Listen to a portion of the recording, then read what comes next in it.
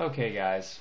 Um, Before I read this poem, this is a really rich and complicated poem, and so I'm going to do my best uh, to give you all that I can from it.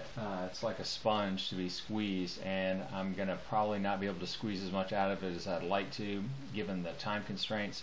However, what I think you should do at this point is to go ahead and pause and go ahead and mark the poem up as you see that I have marked it.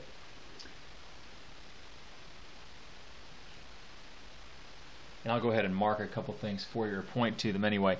The outrides occur here with dragonflies, tumbled. You're going to see it with the word to here, and then down here at the word what. And then I'm pretty sure that's all the outrides that we have for this poem. So go ahead and pause and mark. These lines are all off of a 4-beat line.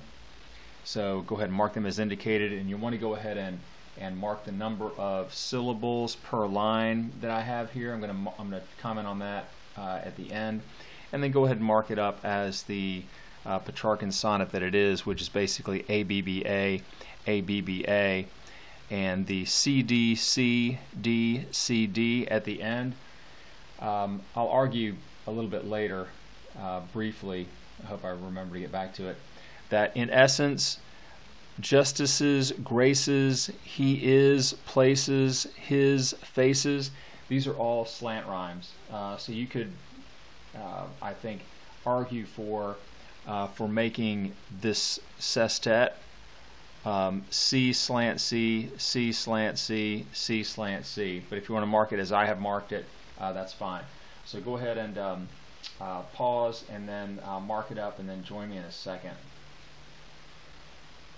Okay, so what's particularly noteworthy about this poem is that this is a maybe as good an example as we have of a poem emblematic of the two ideas that Hopkins tries to express in his poetry. This is the concept of inscape and instress. All right, so he read the work of a theologist from, I think, like early 14th century named Duns Scotus. Okay, and so what he says is that that everything in the universe is characterized by what he's calling an inscape or inscape, and it's this sort of distinctive cosmic design that makes up individual identity. All right, and so he believes in that its identity is not a static thing, but it's a dynamic thing, that it's ever evolving based on all the the powers of observation and the individual's being in the world and being influenced by the things that God has created. Okay, so each being then in the universe selves. Okay, in other words, it enacts its identity. Okay, it's almost like when you think about the concept of like an iceberg calving. It seems this dynamic process. So here is what he's thinking about here, and the he's using then the encounter, sort of the comparison that he makes of the Kingfisher catching fire is all about this sense of the self radiating out into the universe, the way that God in Christ in humans radiates out into the universe. So you're going to see a whole repetition of these basic it's an image classification, or let's call it resonance, if you like, or echoing, if you like. But one of those things, it's the sense of things radiating out from a center, and we'll talk about some of the images that are associated with that. Okay, so the idea is that because human beings are the most highly selved, maybe you could argue that they're the only beings in creation that can self, they have a sense of self. that each self recognizes the this inscape of other beings in, I guess you say it's an act that Hopkins calls instress. Okay, so it's the understanding of, the recognition of an object in its own individual sort of radiation of energy toward it that allows it to realize its specific distinctiveness. Okay, so, and I'm going to read here from what your editor says. Ultimately, the instress of inscape leads one to Christ, for the individual identity of any object is the stamp of divine creation on it. In the act of instress, therefore, the human being becomes a celebrant of the divine, at once recognizing God's creation and enacting his or her own God-given identity within it. And so poetry then for Hopkins is this manifestation of, is the manifestation of this idea. Okay, so let's go ahead and read. I'll go ahead and read the poem. As Kingfishers Catch Fire. As kingfishers catch fire, dragonflies draw flame. As tumbled over a rim in roundy wells, stones ring like each tucked string tells, each hung bell's bow swung finds tongue to fling out broad its name. Each mortal thing does one thing and the same, deals out that being indoors each one dwells, selves goes itself, myself it speaks and spells, crying, what I do is me, for that I came. I say more, the just man justices, keeps grace, that keeps all his goings graces, acts in God's eye what in God's eye he is, Christ. For Christ plays in 10,000 places, lovely in limbs and lovely in eyes not his, to the Father through the features of men's faces. Okay, so among the things that we want to take a look at here, we've discussed often the idea that form follows function. And the way that form follows function here is that if you understand basically the concept of the Trinity, the Father, Son, and Holy Spirit being one God, then what Hopkins does in his discussion of this concept of there being multiple beings, multiple concepts rolled into one, he uses an array of different, not only sort of poetic and rhetorical devices to make this idea manifest in the poem.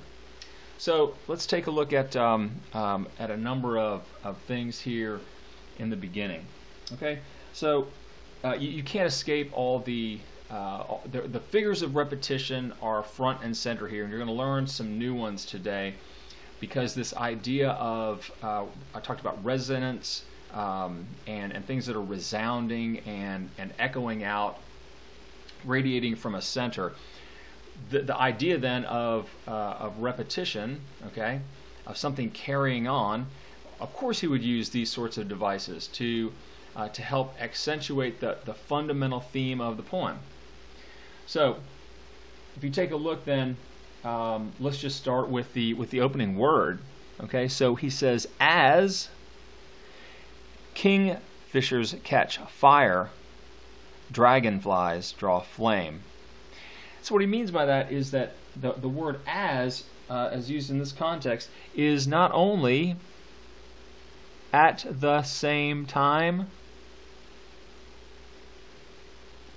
okay, at the same time, but in the same way. Okay? Dragonflies draw flame as kingfishers catch fire. This is the image that to have in mind here at the beginning is this, that the way that beings made from God act in the universe is that they leave something like a trail. And so again, this idea of if you've ever seen like a vapor trail behind a jet, or anything like a wake behind a boat, all these sorts of things are in play here as we look at the poem. So another word, and like I said, I'm not going to spend too much time on these things because there are just so many of them. But here, as kingfishers catch fire, so the idea of being ignited by, right, and also to absorb. All right. In the same way, then, if we look at the word draw, it's not only then to make a mark, as in to draw something. So I'll just use the word etch as not a bad way to, but also then to attract. So you can see that as these two things are being compared, the kingfishers and the dragonflies. And if you've never seen a kingfisher, look it up. It's a super colorful bird, and it's got a lot of bright, intense colors in the same way that that dragonflies do, especially when the light catches off the wings of the bird, then, and the wings of the dragonfly. All right. Let's see. So you can't escape all the alliteration, the repetition of the various the hard K sound of kingfishers catch, right in those opening words, and then we've got the F in fishers, the F in fire, the FL in flies, and FL in flame, and then we've got dragonflies and draw. Okay, so just look at all that, and I wouldn't be surprised if I ask you a question about that. And remember, when I ask you questions about alliteration, I'm looking for the sounds that repeat themselves, and so as alliteration, that rhetorical figure then, which is just drawing emphasis to itself. So again, as we often see in Hopkins' poems, the acoustics of the words, as they are supposed to be spoken aloud so you can hear them, they are layering over a music, over the visual imagery and all those sorts of things. So this is an intensely visual thing, but it's also got that the overlay of music, of the spoken sounds, each syllable in combination, chiming and ringing off each other. Okay, so this poem starts like the Windhover did, which is Hopkins' speaker, or Hopkins himself, observation of a bird. Okay, so notice again, as tumbled over rims in roundy wells. So we got the repetition of the R's there. But notice, so think of if you drop a stone into a water, right? What does it do? It radiates out from the waves, radiate out from the center. In the same way that sound waves radiate out from their source. So I hope you see this happening here. Stones in roundy wells, stones ring.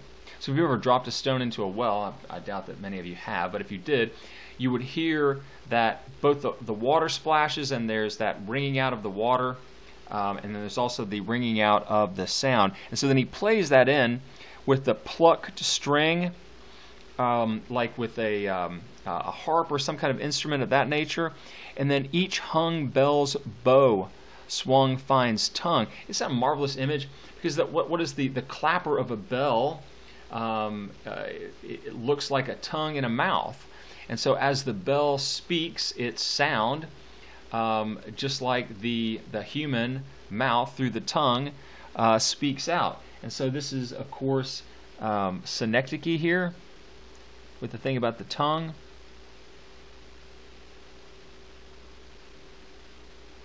Okay, good example of synecdoche there. Notice all that we have the internal rhyme of tells and bells, which is playing off of wells from before. So even in the repetition of the words sounds like this this echoing of things. Yep. Okay. Want to, let's see, introduce you to a new rhetorical concept here, as if you need another one to have. And so it's here at line 5. Each mortal thing does one thing, and the same. So you might be asking yourself, well, like, why is he repeating himself in this way?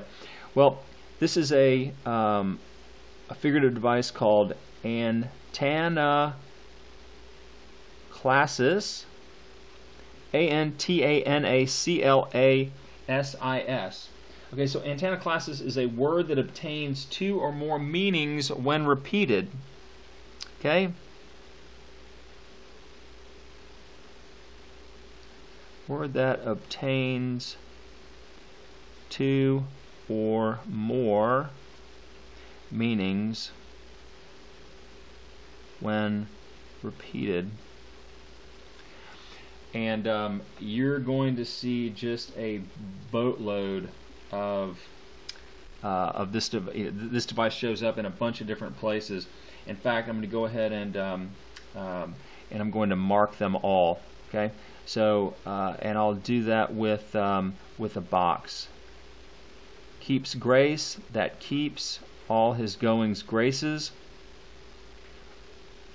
I'll come back to the polyptoton in a second. God's eye, what in God's eye he is.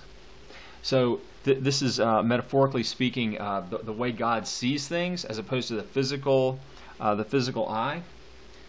Then we have here repetition of Christ.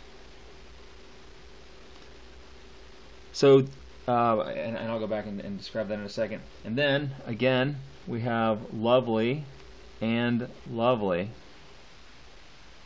So these are all examples of Antanaclasis. All right. Okay. We should probably go ahead and look at the.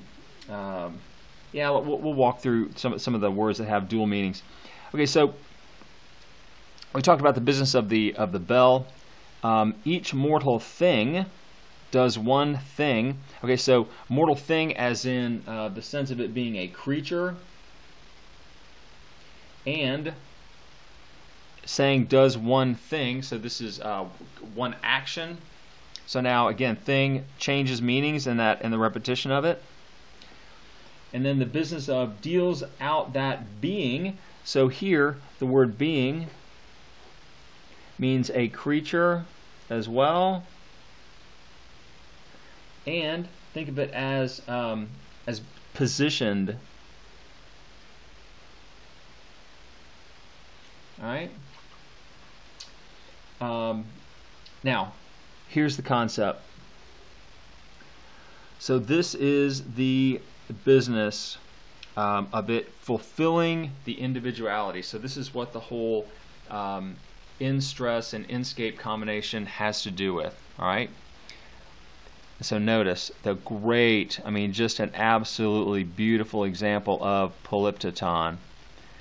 Selves, itself, myself.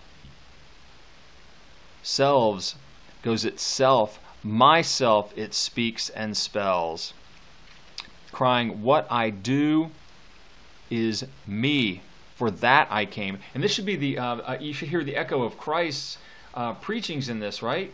Where Christ is clear on what it was that God sent him on earth to do.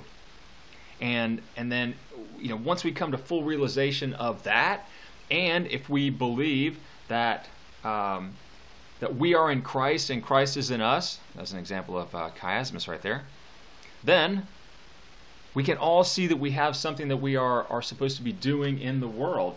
And so in the sestet, he doubles down on the concepts that he has raised in the opening octave.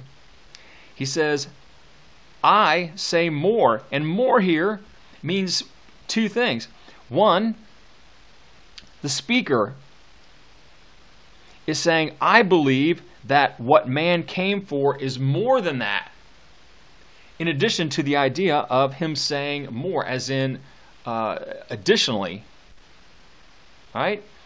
Then, the just man, justices, so that's a good example of polyptoton, right? Which we know is the repetition of words that have the same root. So justices here means acts in a just manner. But he makes it like a verb. Okay, so he justices. So in his very being, he radiates out justice, justness. Yep. Okay. Keeps grace. The just man justices keeps grace. That keeps, okay? So as in retains. So notice the echo to this business up here about drawing and catching and keeping.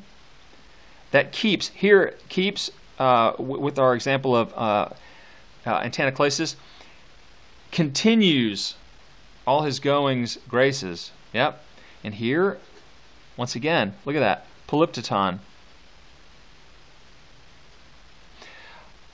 I don't want to go so far as to say that this poem is dense with rhetorical figures of repetition, but I mean you can see just how many examples of the things that we're talking about have made an appearance, and they all worked in concert to make this argument.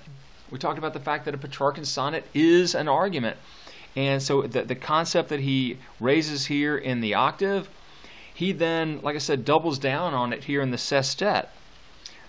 Okay. Acts in God's eye what in God's eye he is. Christ.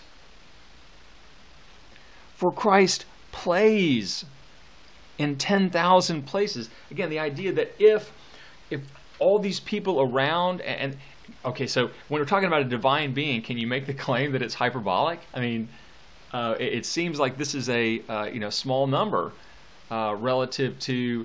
And it's not even so much a question of believers doing this.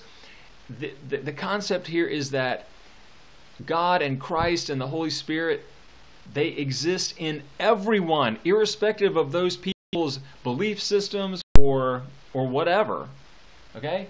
It's just a marvelous concept that we have here to consider, that he tries to bring out for us in the poem. All right? Okay, so Christ plays in 10,000 places, lovely in limbs, and lovely in eyes, not his. So lovely is in the aesthetic quality, but also lovely as in the act of loving. And lovely in eyes, not his, to the Father through the features of men's faces. Right? So if everyone is made in the image of God, then we see the God that is within us reflected back to us from other people. Isn't that great? This is why when I used to do this drawing exercise with my students in AP about the concept of seeing, and if you ask people to draw, just draw a face, okay, just a cartoon of a face. Most people do it this way, right? So if we draw the head, and they put the eyeballs way up here, right? That's not where they live. Eyeballs aren't up top, up at your forehead. They're midway down. Eyes are here, and the ears are there, okay? But it's because we look each other in the face that we forget about the airspace that's above the eyes. Look at the self-representation here with the ball man. Should I put that scar that I got up on my melon up here, the turkey foot scar? I guess probably should. Okay. All right, that's what I have for this poem. It's just absolutely fantastic, and I hope you enjoyed it as much as I did.